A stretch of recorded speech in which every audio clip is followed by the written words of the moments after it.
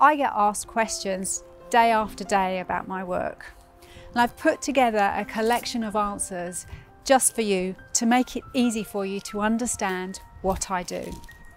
This is one of them. What is the difference between shamanic journeying and meditation?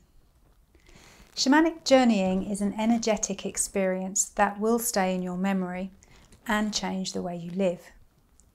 Each journey is unique to the individual, a personal experience that unfolds to help you receive all you need to know to live your best life.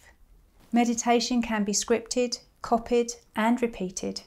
It is a way to de-stress, relax and find peace and calm, but it does not offer solutions or answers in the same way as a well-guided journey.